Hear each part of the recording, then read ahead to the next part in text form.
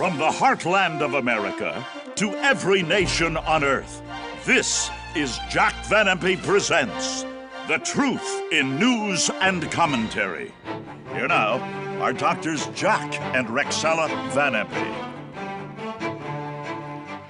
Hello, and welcome to Jack Van Impe Presents. I don't think that I've ever seen Jack more excited about doing a program as he is today. There's so much to share because there's so much deception out there about some of the things we're going to be discussing. In fact, this first one is very, very important. This headline: is the Jesus of Islam the same Jesus of the Bible and Christianity? Quite a question, and we definitely will deal with that. You'll have no questions in your mind after Jack gives you the Bible.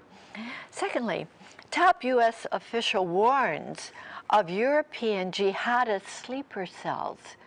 That's where many of them are, in Europe.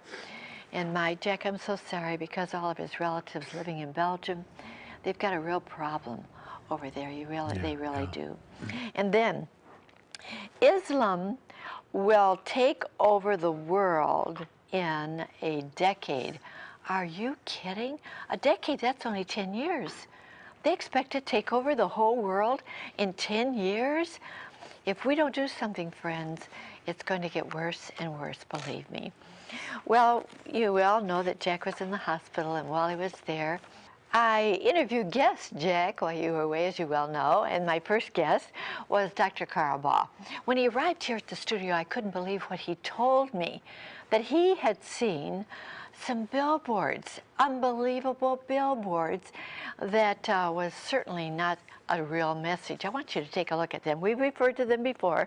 Same family, same message. Abraham, Moses, Jesus, Mohammed. Why Islam? Why Islam? Oh my, and then going on, find Jesus in the Quran.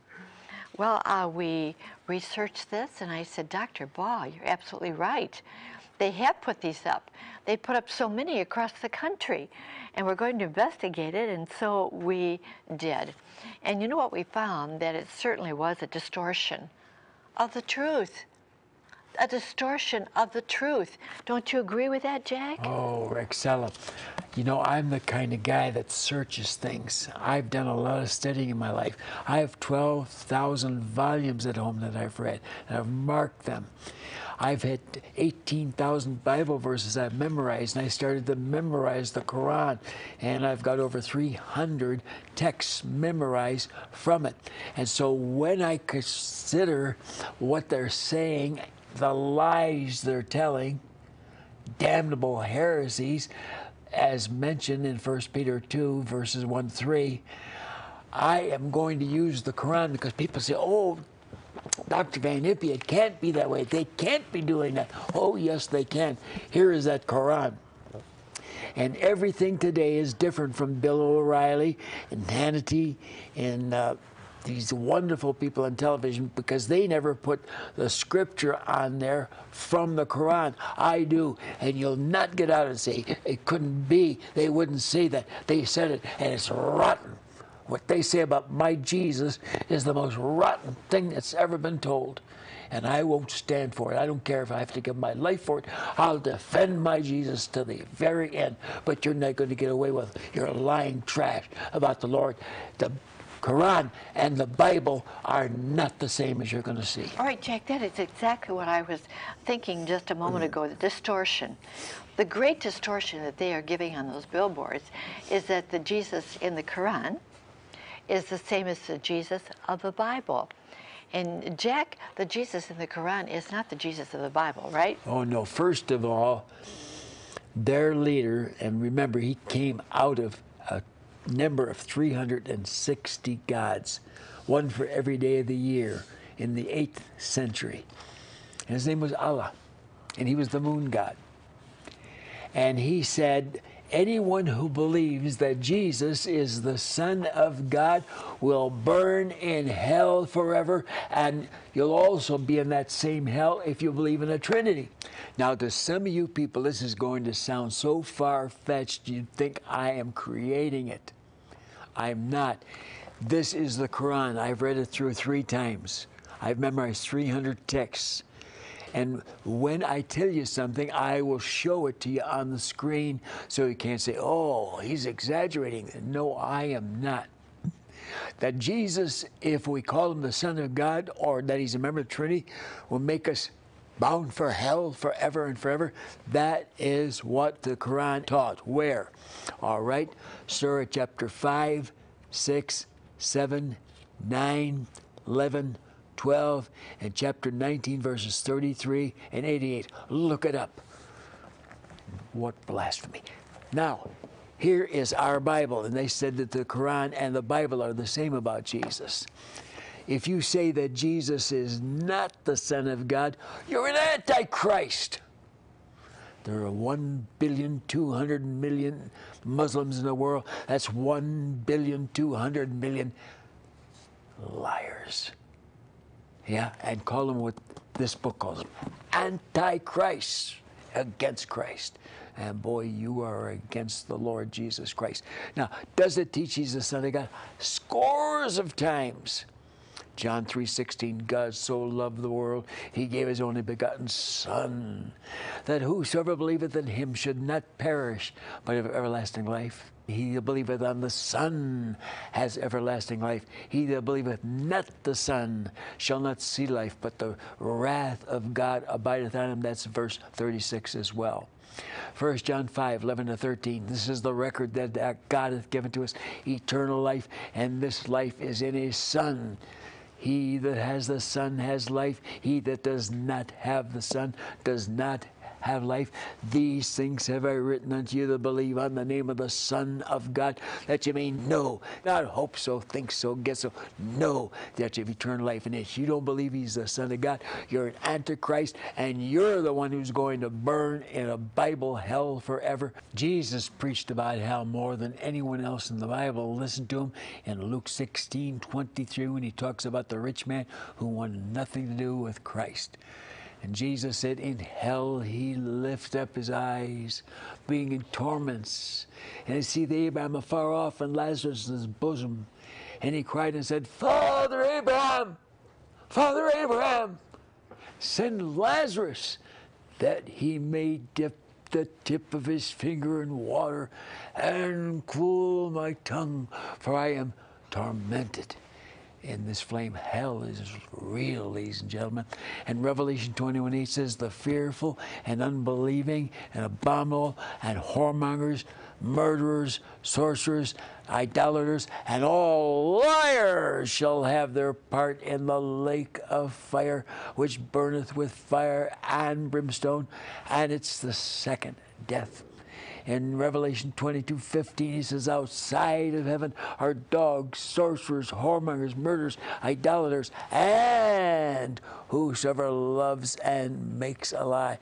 You think your little white lies are going to get you into trouble?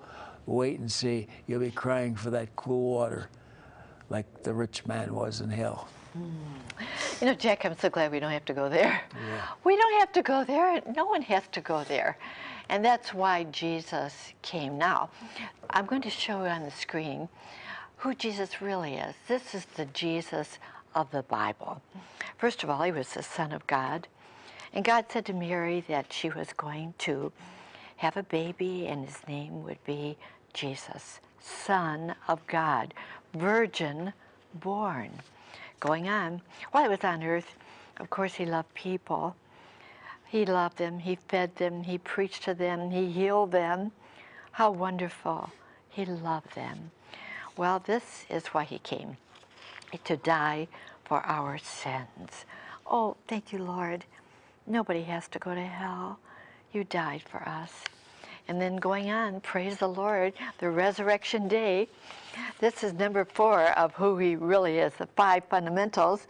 The resurrection, how great it is. That's Mary weeping by the empty tomb. And then, of course, Christ is coming back. Oh, I love this.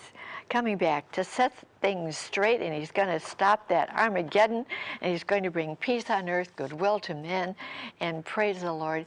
Friends, this is the real Bible. This is the real Son of God.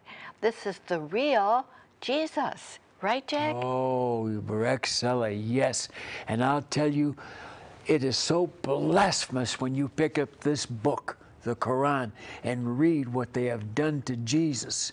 And I'll give you the verses in a minute. You look it up.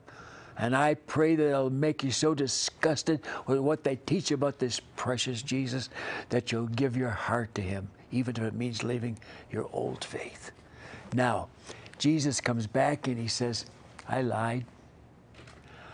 I'm not a deity. I'm not the Son of God. I didn't die on a cross. I wasn't resurrected from the dead. None of this is true. I rigged it all. It was my story. And I want to go on to say, since I've left you Christians, I've now become a Muslim. I'm one of you. And I am a prophet, not a deity, as I've said. And it is my job to put to death every Jew, every Christian, everybody who is non-Muslim in the future. And we're going to give you that. We're going to prove that to you. But you say, where is it in this Quran? Surah 4, verses 157 to 59, 172 and 73, chapter 5, verses 72 and 73, chapter 6, verse 19, chapter 9, verse 30, and chapters 19, verses 33 and 88. All blasphemies against the Lord. No wonder Peter said, there shall come false prophets among you who privately, secretly shall bring out damnable heresies, even denying Jesus said, but them. Boy, St. Peter was really on when he marked you folks as to what you were. A bunch of fable tellers, liars, and anything to promote your religion. As I said already, all you have to say in your religion is say tequila, and it's all forgiven. We don't get away with it that easily. When we lie and we don't repent and change and make it right, we burn in hell forever for that. Not because we say Jesus is the Son of God. You folks are following Allah. He says, all who say that Jesus is the Son of God, he will cast into hell. Yes. Well, my God's name is Jehovah or Yahweh. And guess what it says?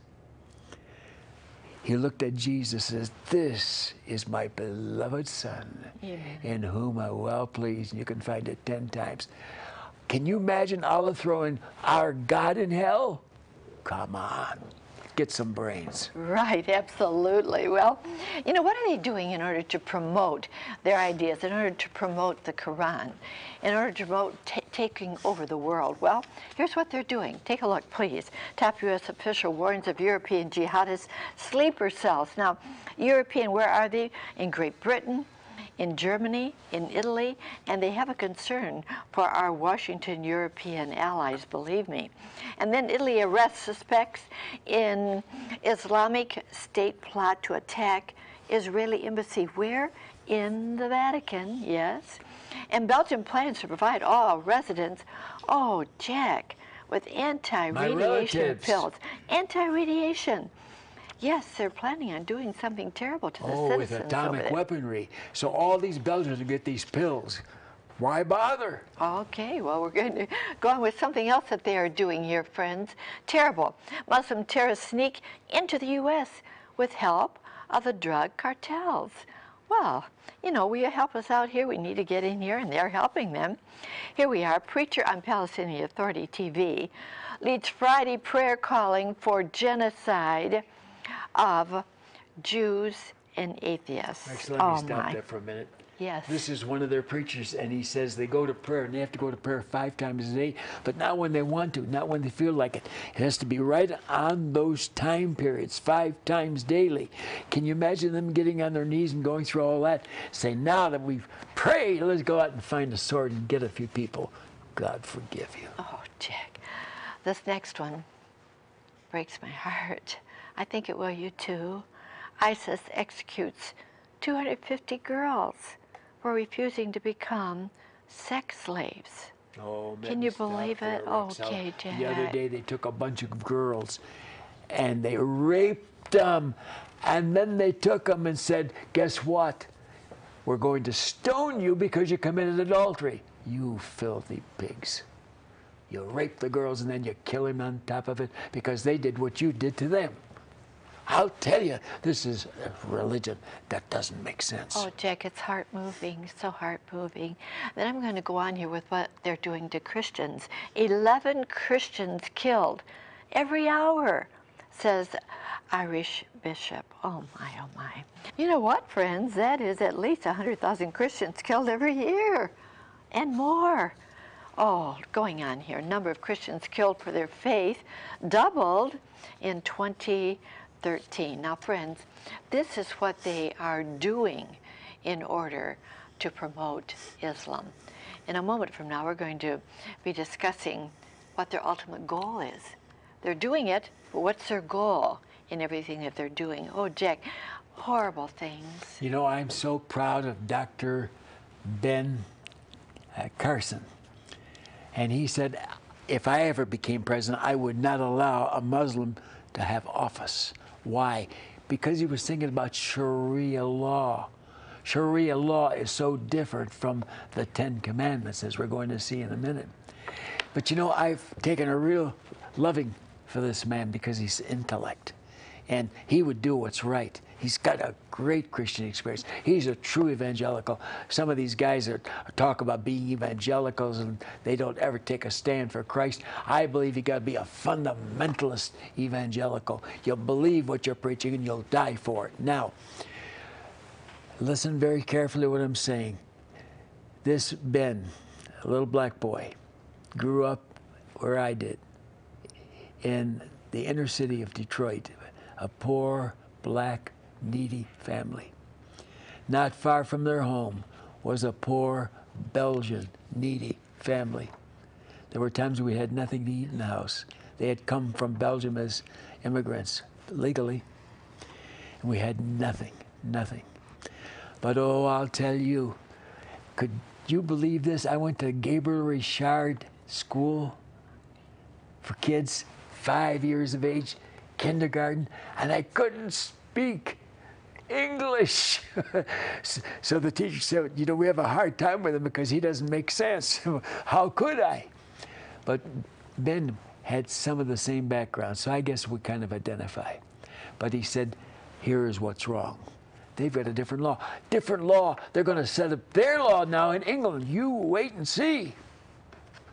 And Sharia law says you kill your daughter if she has premarital sex. Do you know there's 27 girls killed now in our country and they don't know where they're buried, and the father, son, or cousin murdered them because they had premarital sex, and yet their sons can go out and commit sin, and when they do, and when they kill someone, they get 72 virgins. Figure it out. Great reasoning, huh? And I said this a couple weeks ago, and I'm going to say it again. I'm angry when you put 72 virgins in heaven for all eternity and make it a whorehouse. Think it over. And they kill all apostates, their own. The Shiites and Sunnis have murdered 1 million between them simply because part of them say our leader is Muhammad, the others say, well, it's one of his relatives who leads us. Forgive them, God. Then finally, they kill all infidels. That's anyone who is not a Muslim and will not convert. It's convert or die. And I'm going to tell you something that is shocking. Great leader Mark Gabriel, one of the great men who have left the Muslim faith, has warned that since the Crusades, they have murdered 300 million Christians. Enough said. And I'll tell you, they're using the sword everywhere. Rex, I'll keep on. Yes, I'm going to continue on because they have an ultimate goal, and this is their goal. Take a look, if you will, please. Jet Ayman, Islam will take over the world in a decade. That's 10 years. And they say the countdown has begun to the great battle with the infidels around the world. 10 years, their goal. And Islam projected to be the world's largest religion by 2070. And then here we see Mohammed Kabani. And we all know what he had to say, the chairman of the Islamic Supreme Council of America. We see that the Mahdi will lead a world revolution that will institute a new world order based on the religion of Islam. The Mahdi will offer the religion of Islam to the Jews and Christians. If they accept it, they will be spared. Otherwise, what? They will be killed. And listen to this. And Prophet Jesus will be the executioner under Mahdi, and Islam will be victorious over all the religions. God forgive them. Amen. God forgive them, because they make our Jesus into a murderer. Horrible, horrible. I'm going to put something on the screen now. These are the words from the Quran. And Jack, would you like to read them as to how they're going to accomplish all this? And this is Jesus they're making to do this. All right, seize them and kill them, unbelievers, wherever you find them, Surah 489. If you encounter those who disbelieve, strike their necks, behead them, Surah 7:4. Give firmness to the believers, Muslims, to do it. I will instill terror into the hearts of the unbelievers, all non-Muslims. You smite them above their necks and smite all their fingertips off them, Surah 8:12. When you encounter the infidels, strike off their heads, Surah 47:4. My Jesus isn't responsible for this kind of murder. He follows the Judaic commandments, thou shalt not kill. Exodus 20:13. Well, you know what, Jack? To me, after you repeating everything that they believe from the surahs, it's impossible to combine the religions.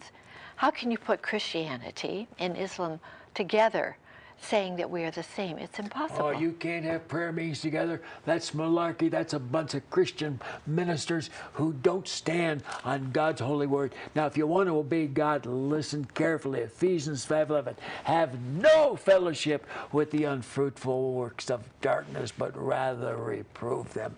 Listen to this one. 2 Corinthians 6:14. Be not unequally yoked together with unbelievers. What fellowship has righteousness with unrighteousness? What communion hath light with darkness? What concord hath Christ with the devil? What part hath he that believeth with an infidel? What agreement hath the temple of God, your bodies, with the temple of idols and demons, their bodies? Wherefore, these 5 reasons, come out from among them, and be separate, saith the Lord God, and touch not the unclean ones.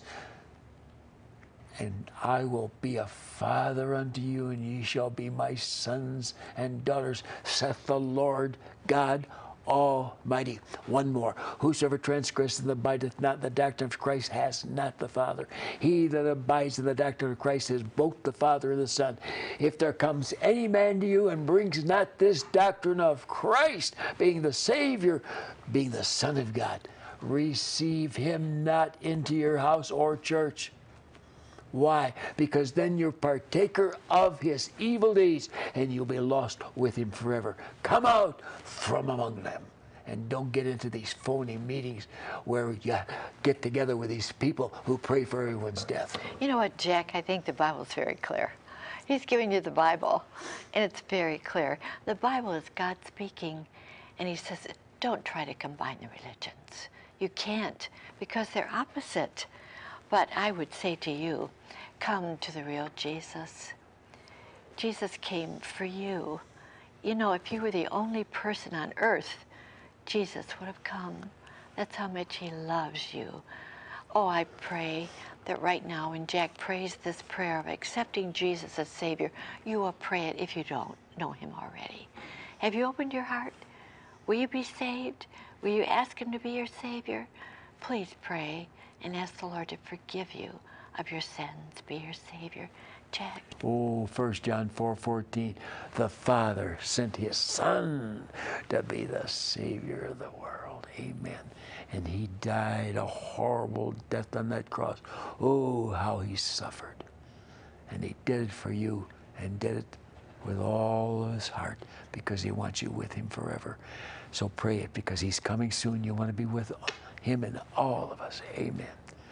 Lord Jesus, thank you, precious Savior, for the cross, for the suffering and agony as your blood flowed to cleanse me from every sin I've ever committed. Oh, Jesus, come into my heart now. I receive you this day as my own personal Savior, and look forward to being with you and all the saints who've gone on before. Come into my heart, Jesus. I pray this in your holy name. Amen. Amen. I trust that you prayed that prayer. You just became a child of God if you did.